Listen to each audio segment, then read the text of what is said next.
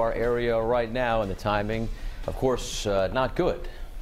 No, it's not. I mean, we're talking about a big storm, but the impact of it being felt here for the morning commute. In fact, already a coating of snow on the ground in the parking lot here at our studios in East Providence from what has been some light snow so far. And you see some gaps in the snowfall over Rhode Island and southeastern Massachusetts, but that will fill in as the morning goes on. Right now, we've got some light to possibly some briefly moderate snow over 95 and 295 through the capital city up through Cranston and East Providence. And then as you travel along 195, you can see another area of some wet snow falling in New Bedford and Fall River. Right now, that rain snow line has been staying just to the south of Rhode Island, but that's expected to lift northward as we head through, especially the mid and late morning hours. The precipitation stretches all the way back to our west. We're watching a storm system that's developing well south of us right now and will track near Nantucket. The combination here of the wet snow and rain, the timing of it in the morning commute, putting us under a weather advisory until the late afternoon and early evening hours. So our threat tracker today is elevated due to this wintry weather impacting us mostly in the first half of the day. Thursday and Friday will drop back down to green. So travel impacts the big story with this one, with the highest impacts felt right in the height of the morning commute. Things get better as we head into the evening. I do expect us to be drier, maybe some lingering impacts in spots from what falls during the day today. So Providence from our hurricane barrier camera. Again, you can see over the eyeway, the roadways are damp and in some spots becoming snow covered. That's not the case right here in the parking lot in Newport Harbor, where the temperatures are right above freezing. Newport and Narragansett, it's 35 in Westerly right now. Richmond at 33, about 33 in the capital city.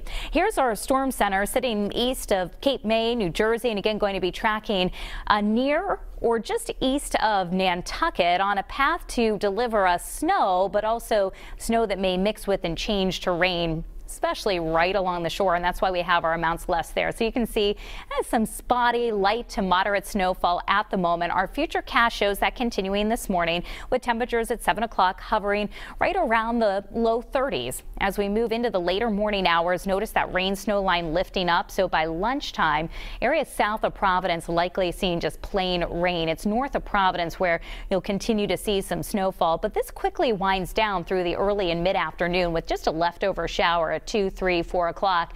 The evening commute looks drier. Skies are clearing out overnight and it'll end up colder. So not a blockbuster storm by any stretch, but a slushy few inches expected, especially away from the coastline. So Providence, Cranston, Warwick, East Providence, Fall River, all in that 1 to 3 inch range. 3 to 4 inches in our northwestern communities, Foster and Gloucester, coating to an inch of snow right along the coastline. So Narragansett, Newport, Portsmouth, New Bedford, expecting a slushy coating to an inch of snow. It's still enough to create some slow travel this morning. Use some extra caution. Reduced visibility, slippery roads expected for your afternoon. Wintry mix coming to an end in the mid-afternoon hours. Cloudy and drier for the evening commute with temperatures in the mid-30s. For your evening hours, as the skies clear, the temperatures drop. We'll have to watch for some icy patches on our roadways overnight, with late night lows falling to around the upper teens to near 20. Well, it'll be cool tomorrow and Friday, but not bad days at all. Our temperatures under mainly sunny skies will be climbing up to the lower 30s. Will be dry and comfortable for Friday afternoon near 34, and then that jump in the temperature is still anticipated heading into the weekend. 40s for Saturday, closer to 50 in spots on Sunday, cooling down a little bit Monday, and then another system Monday night into Tuesday looks like a rainmaker for southern New England. So a lot to track here in the next 6 to 8 hours. We'll keep